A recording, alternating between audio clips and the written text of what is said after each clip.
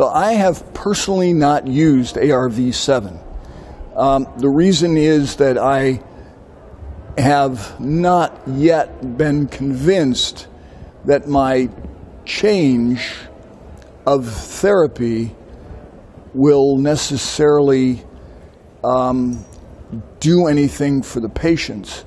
They have to understand that if you start with abiraterone and go to enzalutamide, the step-down response rate may be 70 or 80% with the first agent and 20 to 30% with the second AR-inhibiting agent.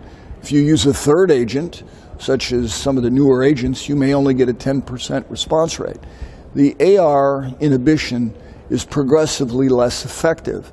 So I know that. Do I need a blood test to tell me that? Maybe, but I'm not sure that it changes my paradigm because I'm going to use chemotherapy fairly early in those patients anyway. And given the fact that these AR-inhibiting agents are oral, they are extremely easy to give, safe, and I can get the readout of the PSA.